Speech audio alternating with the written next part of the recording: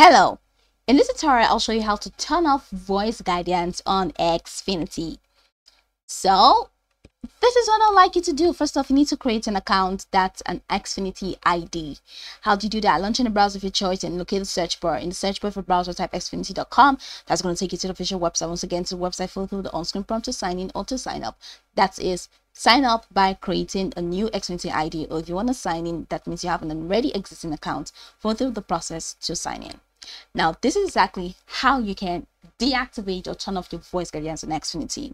Now, the talking guide for Xfinity X1 is a voice guidance feature that allows customers with visual disabilities the freedom to independently explore thousands of TV shows and movies. It speaks what's on the screen and includes details such as program discussion to help you decide what to watch.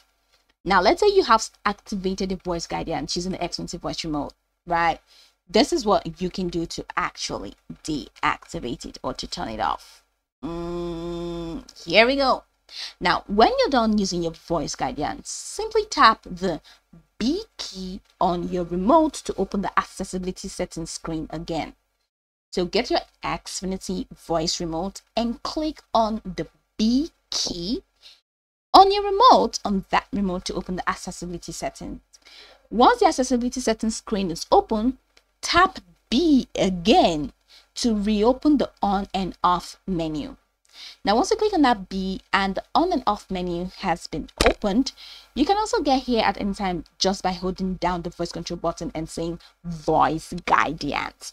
So if you don't want to use the on and off menu, if you don't tap on the B button again to reopen the on and off menu, you can do that by holding down the voice control. Okay, just by holding down the voice control button and you say voice guidance. So this is going to open where you're going to find on and off. Press OK to turn voice guidance off. Of course, you see that it's on already, right? So it's activated. So once you click on that, you tap on that B to reopen the on and off menu, or you use the voice control button and you say voice guidance and it takes you to that on and off menu. Just press OK and that means you've toggled it off and your voice guidance is completely off. This is what it looks like.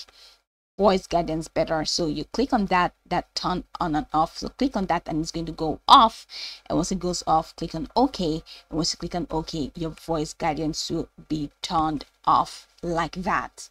So that's pretty much the process. You can go over this tutorial from top to bottom to get connected with the steps, or to get acquainted with the steps rather, and once you're done, you'll be good to go. I hope this tutorial marvelously helped your search.